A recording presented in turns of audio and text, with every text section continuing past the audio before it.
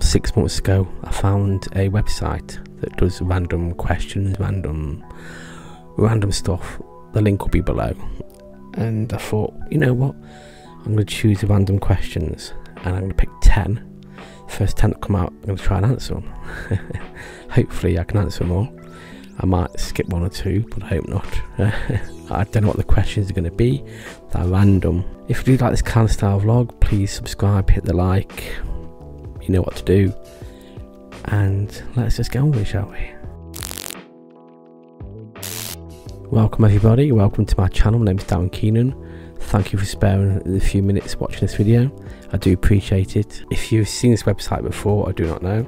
I've got it on my phone. As I said, I don't know what the questions will be. It looks a bit like, you know, if you can see anything there. You know, that's not, I'll skip this question, you know. Anyway, 10 questions I'm going to answer. If you could remove something that exists in this world forever, what would it be? That's quite obvious. Actually, COVID-19, cancer, things like that. Yeah, we could do about them, couldn't we? We could remove them. Then they can go into depth about wars and bad people. So this could go on, couldn't it? What answer would you give? See, I'm going to bring it to you as well. I've answered it. So are you going to answer it as well? You know, all's fair. Okay, question 2. What is something that happened to you that you can't logically explain? I think personally it's going to be the dream I had years ago, which I did a vlog before. You know, it's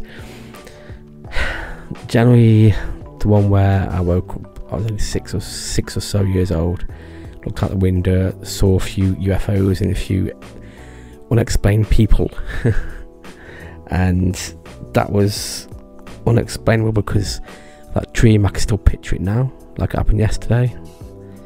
And I'm now 50. You know, the dream is stuck every detail. It's like watching a film and you remember it. So that's the weirdest thing that I cannot explain.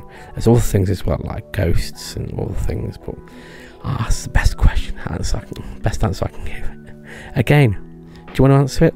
You answer it yourself, by all means. If you do want to take part in this kind of stuff, the website link will be below in the description box, so you can check it out. And there's loads of different things. You can have random quotes, random questions, random words, random stuff. The list goes on and on, you know. So, what's the last thing you complained about? Noisy neighbours. As you may know, that where I live, there's 27 of us, each got our own room. It's like just like college dorms kind of thing, got our own bathroom in a room. It's a bit like hotelish, and we live here, we work for the company, and now and again you get a few noisy neighbours. I mean, luckily there's no noise next to me just yet, but there's one across the corridor that's quite noisy and stuff, but hopefully this microphone won't pick it up. That's why I got this microphone. So that's the last thing I complained about. Again, would you want to answer that? How many have I answered now? It's the third one that was, wasn't it? I'm losing track of everything. What was the last meltdown that you witnessed? I think coronavirus. I think seeing some companions. Well, that's what we call ourselves here. I have a few hypercontract things, so you know, even I melted down a little bit as well. I've seen people melt down, as in, yeah, they really need help kind of thing. So I've seen a lot. I've seen that. Right, and here's a long one.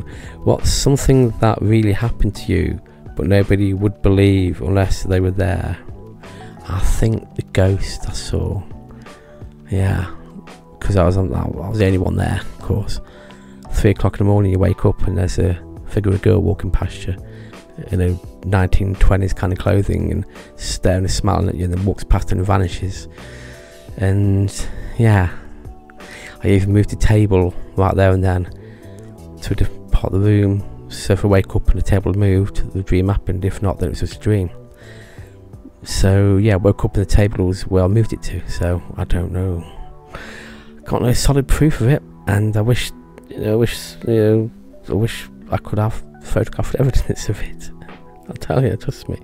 Okay, the next question. Do you think you were ever part of the popular crowd? No, not even on YouTube. No. I don't.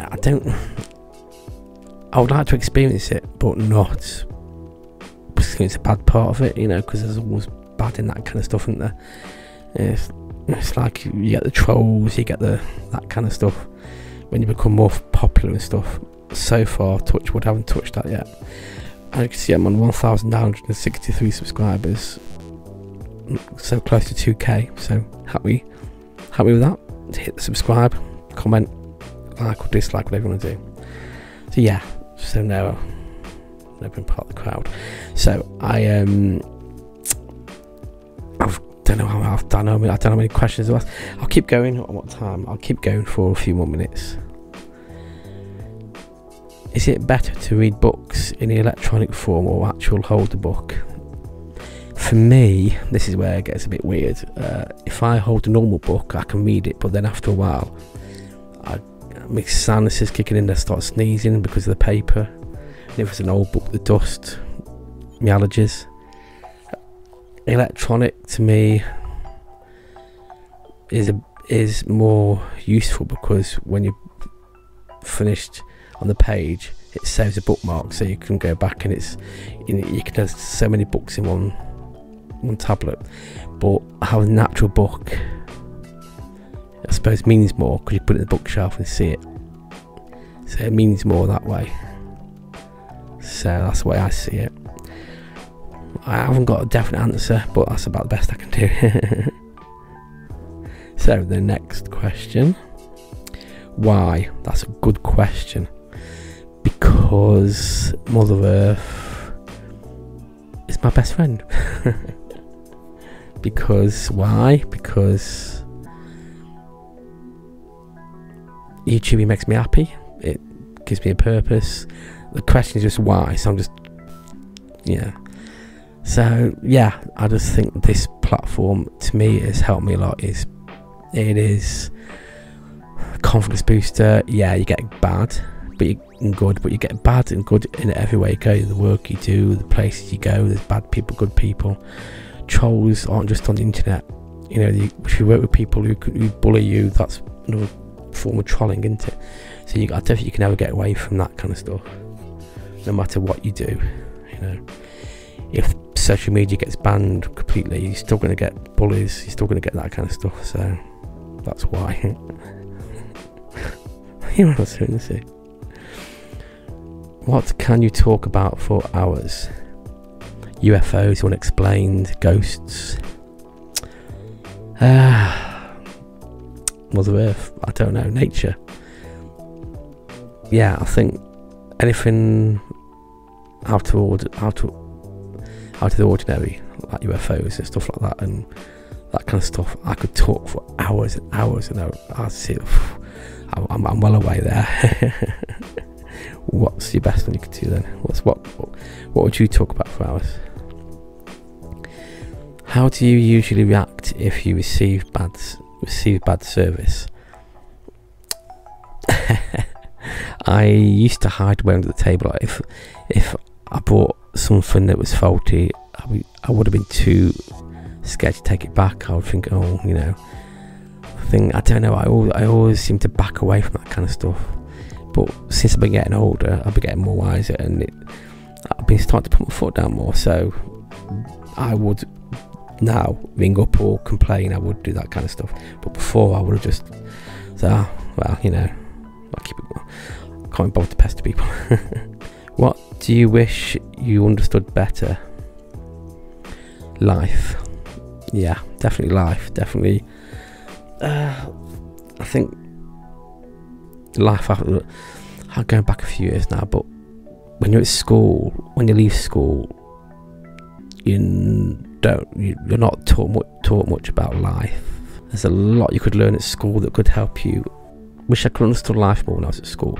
What happens after school and the rest of your life when you get older, and things you have to deal with and things you have to cope with. And it's a final question. Has someone ever done a random act of kindness to you? It's a good question, actually. I need to think about that one. I think a lot of people have, but yes, the random act of kindness, yes. The manager of where I live offered me the job as shop manager, supervisor manager, for a shop in Dover Town Centre, and the act of kindness was like overwhelming. I never would have expected something like that, you know. Yeah, the job lasted a year and a half. Then it didn't work out. The shop closed, but I still had to, you know, come back here and start working here. But the act of kindness was like, it was random. I wasn't expecting it. I presume that's the kind of thing it means. Anyway, so that's a few questions. I could carry on. I could do more. You know, I could do random words, talk about random words, subjects.